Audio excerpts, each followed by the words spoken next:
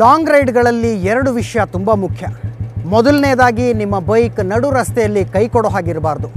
ಅದಕ್ಕಾಗಿ ಬೈಕ್ನ ತುಂಬ ಒಳ್ಳೆ ಕಂಡೀಷನ್ನಲ್ಲಿ ಇಟ್ಕೊಂಡಿರಬೇಕು. ಎರಡನೇ ರಿಸ್ಕ್ ಅಂದರೆ ಆಕ್ಸಿಡೆಂಟ್ಗಳದು. ಈ ಆಕ್ಸಿಡೆಂಟ್ ಅನ್ನೋದು ರೈಡರ್ನ ನಿಯಂತ್ರಣಕ್ಕೆ ಮೀರಿದ ವಿಷಯ. ಎಷ್ಟೇ ಎಚ್ಚರಿಕೆ ತಗೊಂಡ್ರೂ ಕೆಲವೊಂದು ಸಲ ಎಡವಟ್ಟಾಗ್ಬಿಡುತ್ತೆ.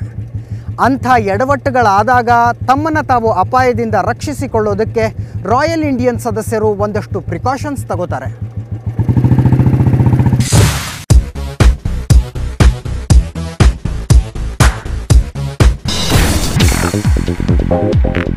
ಮೊದಲು ಬೈಕ್ನ ಆರೋಗ್ಯದ ವಿಷಯ ಮುಗಿಸಿಕೊಂಡು ನಂತರ ಆಕ್ಸಿಡೆಂಟ್ಗಳಿಂದ ರಕ್ಷಣೆ ಬಗ್ಗೆ ಮಾತಾಡೋಣವಂತೆ. ಬುಲೆಟ್ ವಿಷಯಕ್ಕೆ ಬಂದರೆ ಹಳೆ ಬೈಕ್ಗಳ ತಾಕತ್ತಿನ ಬಗ್ಗೆ ಎರಡು ಮಾತಿಲ್ಲ. ಅವುಗಳ ಮೆಕ್ಯಾನಿಸಮ್ ತುಂಬಾ ಸಿಂಪಲ್. ಆದರೂ ಎಲ್ಲ ಮೆಕ್ಯಾನಿಕ್ಗಳು ಬುಲೆಟ್ನ ಎಂಜಿನಿಗೆ ಕೈ ಹಾಕುವುದಿಲ್ಲ. ಅದಕ್ಕಾಗಿಯೇ ಬುಲೆಟ್ ಸ್ಪೆಷಲಿಸ್ಟ್ಗಳು ಅಂತ ಇದ್ದಾರೆ. ಹಾಗೆ ನನ್ನ ಬೈಕ್ಗೆ ಫ್ಯಾಮಿಲಿ ಡಾಕ್ಟರ್ ಥರ ಇರೋದು ಶಿವಾಜಿನಗರದ ಮುನ್ನಾಭಾಯ್.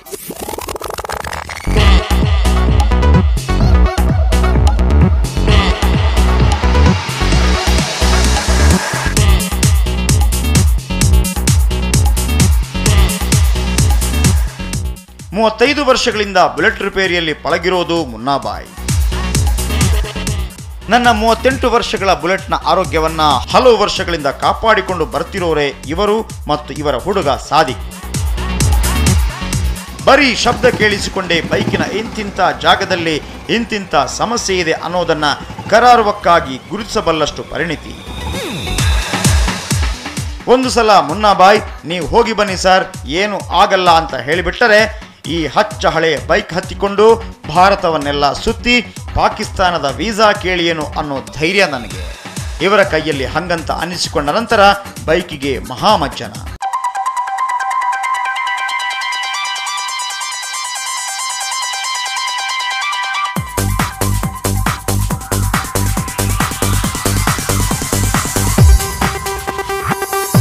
ಈಗ ರೆಡಿಯಾಯಿತು ಬುಲೆಟ್, ಗೋವಾದ ತನಕ ಗರ್ಜಿಸುತ್ತಾ ಸಾಗೋದಕ್ಕೆ. ಹೀಗೆ ನನ್ನಂಥವರು ತಮ್ಮ ನಂಬುಗೆಯ ಮೆಕ್ಯಾನಿಕ್ಗಳ ಬಳಿ ಹೋದರೆ ರಾಯಲ್ ಇಂಡಿಯನ್ಸ್ನಲ್ಲಿ ಇನ್ನೂ ಕೆಲವರಿದ್ದಾರೆ. ಬೈಕ್ನ ಮೆಕ್ಯಾನಿಸಮ್ ಅನ್ನೆಲ್ಲ ಅರೆದು ಕುಡಿದು ತಮ್ಮ ಮನೆಯನ್ನೇ ಖಾಸಗಿ ಗ್ಯಾರೇಜ್ ಮಾಡಿಕೊಂಡವರು. ಅಂಥವರ ಪೈಕಿ ಅನಿಲ್ ಕೂಡ ಒಬ್ಬ.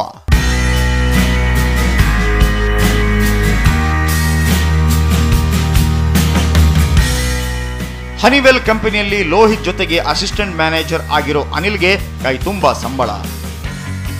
ಆದರೆ ಹಾಬಿ ಮಾತ್ರ ಬುಲೆಟ್ ರಿಪೇರಿಯದ್ದು.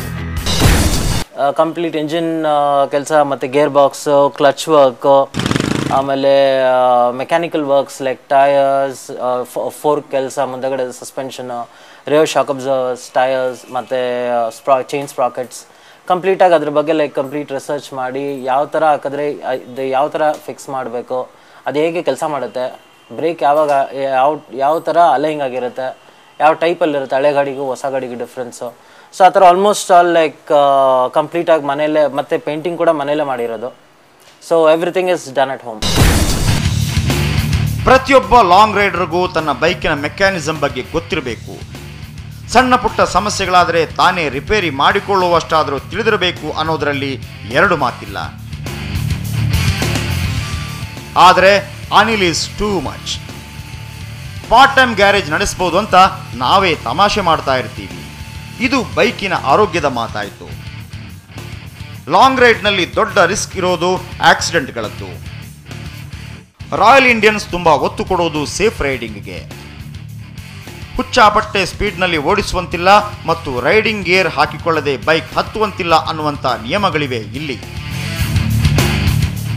ಆ ರೈಡಿಂಗ್ ಗೇರ್ನಲ್ಲಿ ಏನೇನಿರುತ್ತೋ ನೋಡಿ. ಈ ರೈಡಿಂಗ್ ಗೇರಲ್ಲಿ ಮೇನ್ ಆಗಿ ಬಂದು ಈ ರೈಡಿಂಗ್ ಜಾಕೆಟ್, ಇದರಲ್ಲಿ ಏನೇನಿರುತ್ತೆ ಅಂದರೆ ಇದು ಸ್ಪೈನ್ ಸಪೋರ್ಟ್. ಇದು ಸೊ ಬಿದ್ದಾಗ ಬೆನ್ನಿಗೆ ಏನಾದರೂ ಹೇಟ್ ಬಿದ್ದರೆ ಇದು ಪ್ರೊಟೆಕ್ಟ್ ಮಾಡುತ್ತೆ. ಆಮೇಲೆ ಯು ಕ್ಯಾನ್ ಆಲ್ಸೋ ಸಿ ಇಲ್ಲಿ ಶೋಲ್ಡರ್ ಸಪೋರ್ಟ್ ಇದೆ. ಶೋಲ್ಡರ್ ಇಂಪ್ಯಾಕ್ಟ್ ಆಯಿತು ಅಂದರೆ ಶೋಲ್ಡರ್ ಇಂಪ್ಯಾಕ್ಟ್ ಆದರೆ ಇದು ಪ್ರೊಟೆಕ್ಟ್ ಮಾಡೋಕ್ಕೆ this is the shoulder support. ಆಮೇಲೆ ಎಲ್ಬೋ ಸಪೋರ್ಟು ಇದೆ. ಈ ಎಲ್ಬೋ ಸಪೋರ್ಟ್, ಎಲ್ಬೋ ಇಂಪ್ಯಾಕ್ಟ್ ಆದರೆ it gives you protection for the elbow impact. So these are the main things ಜಾಕೆಟಲ್ಲಿ.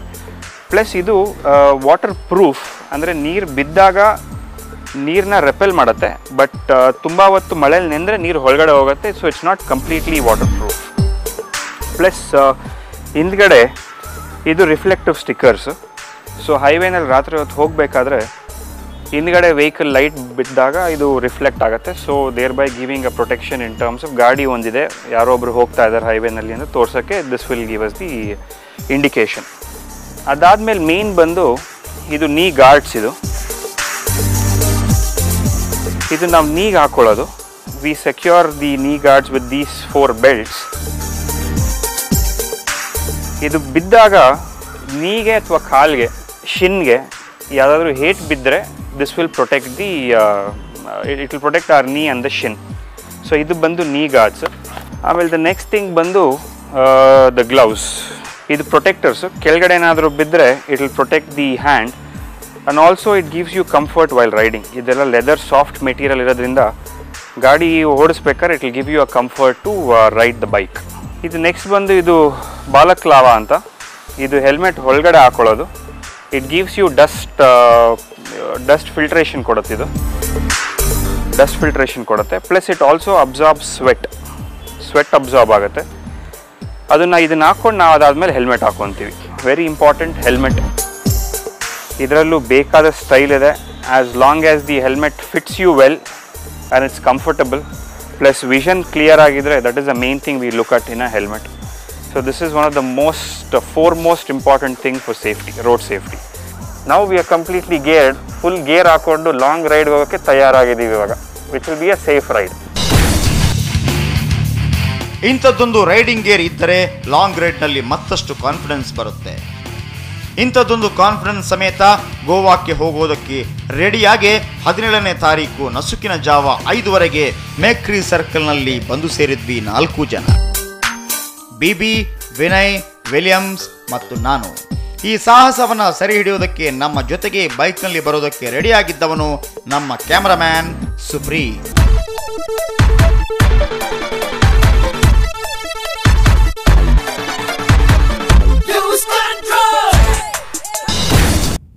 ಗೋವಾದಲ್ಲಿ ರೈಡರ್ ಮೇನಿಯಾದ ಅನುಭವಗಳು ಒಂದು ರೀತಿ ಆದರೆ ಅಲ್ಲಿ ತನಕ ಬುಲೆಟ್ನಲ್ಲಿ ಹೋಗಿ ತಲುಪಿಕೊಳ್ಳುವಂಥ ಎಕ್ಸ್ಪೀರಿಯನ್ಸೇ ಬೇರೆ. ಅದು ಲಾಂಗ್ ರೈಡಿಂಗ್ನ ಹೊಸ ಪಾಠಗಳನ್ನು ಕಲಿಸಿಕೊಡುವಂಥ ದಾರಿ. ಮೊದಲು ನುಣುಪಾದ ಹೈವೇ ಸಿಗುತ್ತೆ, ಆನಂತರ ಪರಮ ಕಚ್ಚಾ ದಾರಿ. ಅದು ಮುಗೀತು ಅನ್ನುವಷ್ಟರಲ್ಲಿ ದುರ್ಗಮವಾದ ಘಾಟ್ ಸೆಕ್ಷನ್. ಅದೆಲ್ಲದರ ಮಧ್ಯೆ ಛಕ್ ಅಂತ ಸಿಗೋ ಜೋಗದ ಸಿರಿಯ ಬೆಳಕು.